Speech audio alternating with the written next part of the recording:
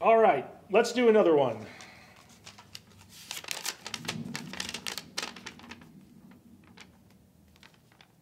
Concerned internet user asks, what strategies can be employed for better employee motivation and engagement? I love this question.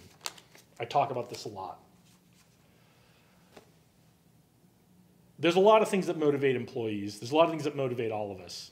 One of the big things that's really important if you want to get your employees motivated, or if you're an employee who's looking for some motivation, it's really important for us to find meaning in what we do. How does it contribute to the big picture? How does it make the world a better place? How does it do some good in the world? These are the things that people are looking for. These are the reasons people are leaving jobs right now, is because they're not finding meaning in their work. The people who left their jobs in 2021 looking for a better job, 50% of them are leaving again in 2022 and 2023 looking for that meaning.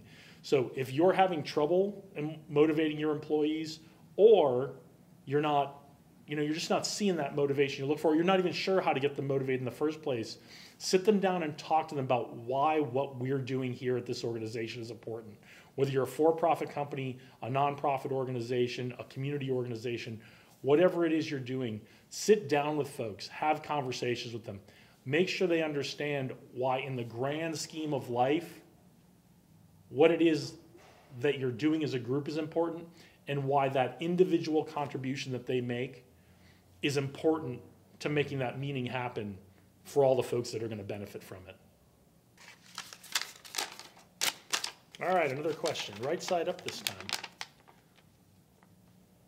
What makes a leader successful in diverse industries? Technical knowledge aside, which isn't always necessary to be a leader in the industry you're in. I know a lot of people think that you do, but there are a couple things that make leaders successful.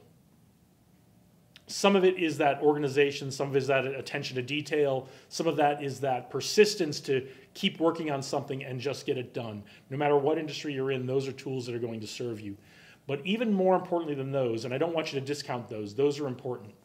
If you truly want to be a leader, if you want to get people going towards a goal that's worth achieving, it's really important to be able to have a vision and communicate that vision to people.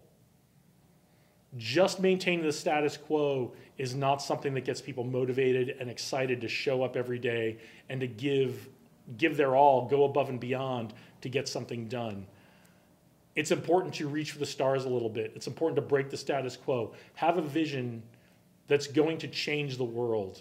You don't have to do it in a big way. You don't have to completely try to change the world, but do something that's worth doing. And that's not an inborn skill. Some people think you're born with that. That is something you can work on and develop over time. You do it slowly. You go, how can this be a little better today? And then start seeing, how can I make the world a better place in bigger and bigger ways? And when you do that, that will help you be a leader in your industry.